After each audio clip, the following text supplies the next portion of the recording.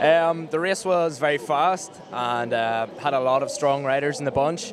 A lot of attacks off the front, which made it a very edgy race, but one rider got off the front with 5 laps to go maybe, and I jumped out of the bunch with 2.5 laps to go and just about caught him with 500, well, half a lap to go, and yeah, was able to hold off, so extremely happy to win the scratch race. And yeah, this Velodrome, oh, it's spectacular.